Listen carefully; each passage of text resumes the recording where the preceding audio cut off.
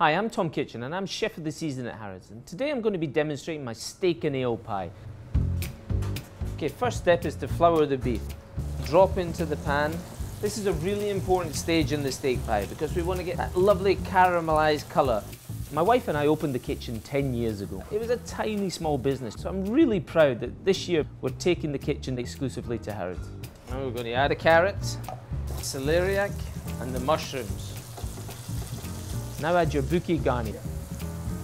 Onion, tomato puree, mixing well, scraping the bottom of the pan there to get all that flavour.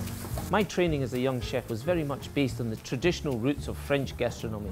But everything I do at the kitchen, I still use the French techniques, but it's all about the Scottish produce. And now my favourite bit, the beer. Into the pan. A little bit of beef stock.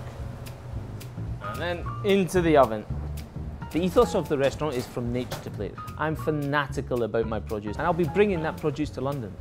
Fit your pastry on top of the pie. Slightly brush to give it that lovely golden crispy colour.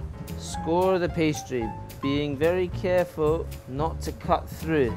That's a pie fit for the people of Knightsbridge. And look at that. Now we've got that beautiful golden pie. Let's make a little hole, perfect for that bone marrow to fit on top. That lovely meat jus for the pie. So there you have it, my steak and ale pie, the perfect wintry dish for this season at Harrods. Enjoy!